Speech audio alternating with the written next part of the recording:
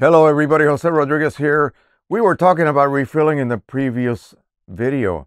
And of course, when you refill, what are you refilling with? You're refilling with third-party inks most of the time, unless you can find OEM bulk inks, meaning out of same family of printers, but the ones that use larger volume cartridges. Yeah, you could buy those and then extract the ink and use that ink for refilling, and you will have the same quality as OEM, but you will be refilling. And usually, if you do your shopping very, very carefully, you will be saving money on top of all of that. Get the top quality plus saving money because you're buying larger volume cartridges, and often they're almost about to expire, and that's fine.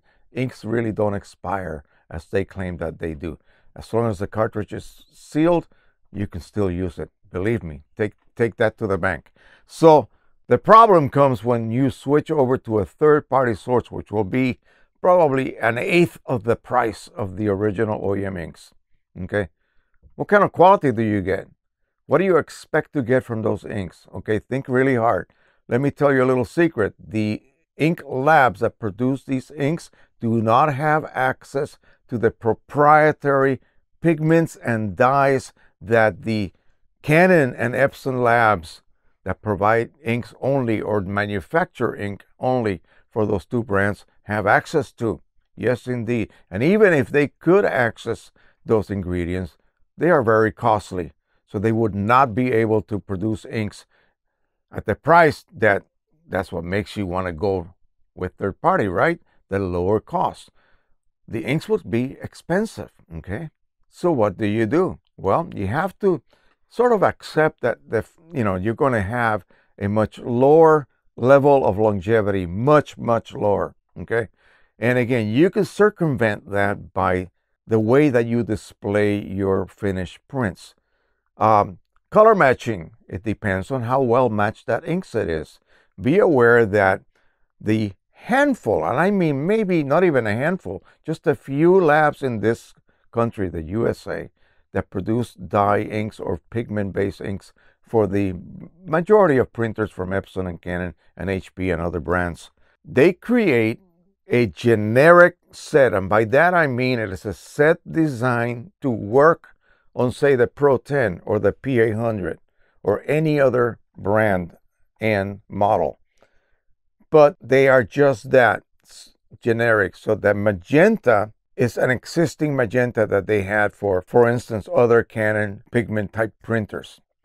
It may not be the same chromatic or the same exact color as this particular magenta. So it's more of a generic set.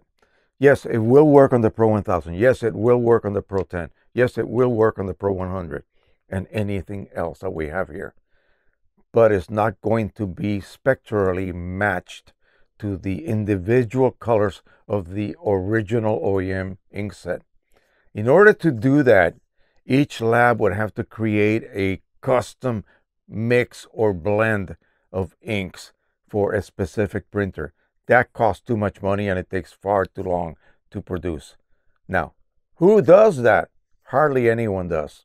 So keep in mind that when you buy a set of inks from any third-party seller, for say the R2000 from EPSON, you're going to get a generic ink set for that. In other words, you're going to get red, you're going to get yellow, you're going to get orange, and so on. Cyan, magenta, and blacks. So that will not match the original OEM inks absolutely 100%, okay? It'll be close. You will require custom profiling to get the most out of that ink set. It's never going to match OEM. The only way to match OEM, at least output-wise, would be to have it custom blended. And you know who does that, okay? I don't need to mention it.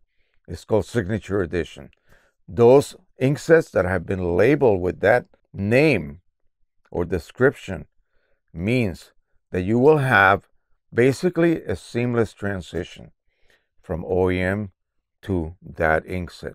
Whether you switch at once or whether you switch gradually, or whether you're using a printer like this that takes forever for a new ink to actually make its effect known, okay?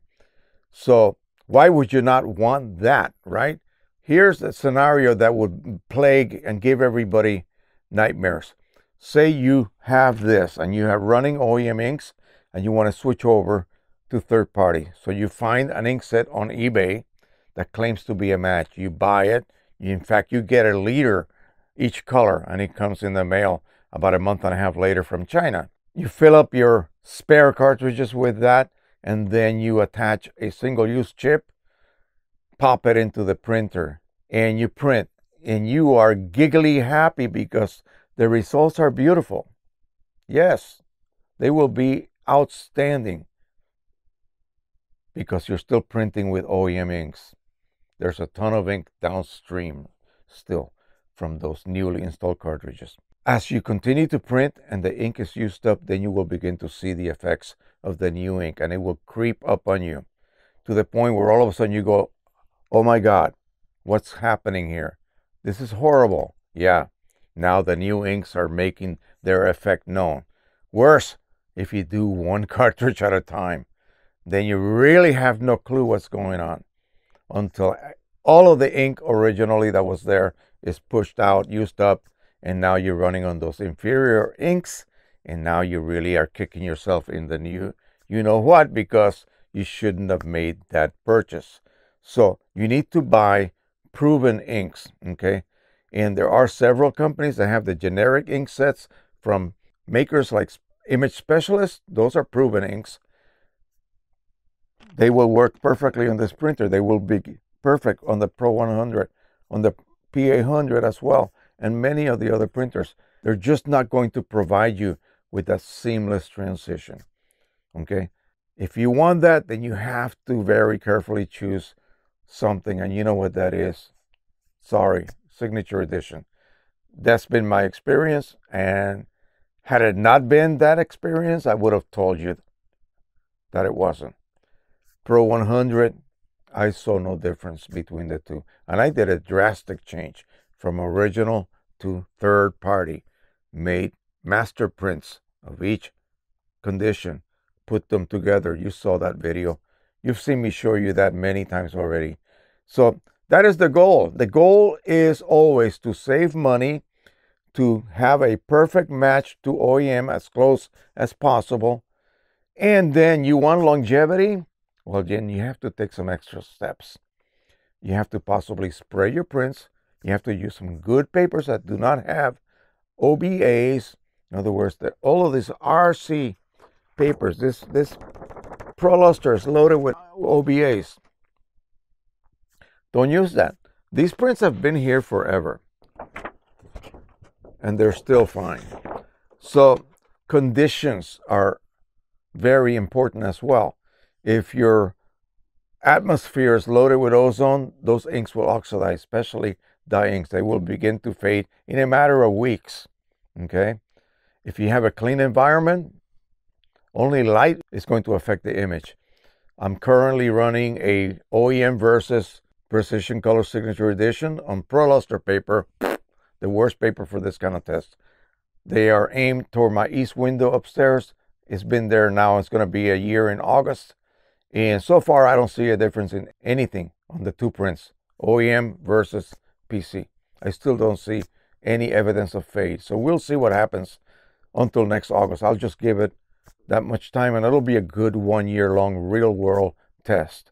And hopefully we will have good results. Now, if you were to just spray your prints or use some good non-OBA fine art type stock, you can probably increase your longevity by many-fold, okay?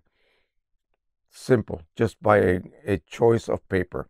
That can have a huge difference in your level of longevity. Spray your prints, put them under glass, and use good papers. Boom. You can have even third-party dye ink prints last for years and years and years.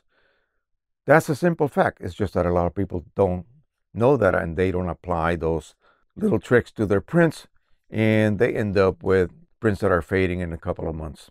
All right. Just be aware that, you know, nothing can compete with OEM. OEM is king in every regard.